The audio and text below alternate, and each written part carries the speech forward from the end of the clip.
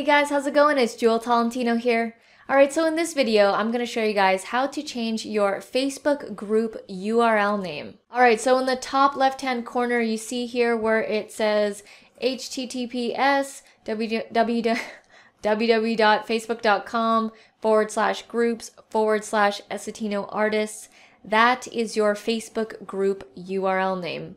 Now, if you haven't set this, it might be a bunch of letters and numbers, and if you set it, it's going to make it look a lot cleaner when you're posting it in documents and around on your business cards. So let me show you how to change this. So make sure that you're in your Facebook group, and you want to head over to the three dots and where it says More, and you want to go down to Edit Group Settings. From here, you want to scroll down and you want to go to Web Address.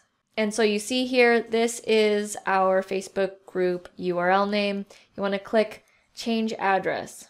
So here, this is where you can enter what comes after the facebook.com/group/ after that, that would be your URL name. And there's also a note here that says once your group has 5,000 members, you won't be able to customize your address again. So make sure that before you hit that number, that's going to be your final name, your URL name for the group, because you won't be able to change it after 5,000 members. Once you've typed it in, then you click Customize Address, and then it will change to this right here. It'll be facebook.com/groups/ whatever you just put in. So it's definitely beneficial to change this if you haven't set it already, especially if you are posting this link around.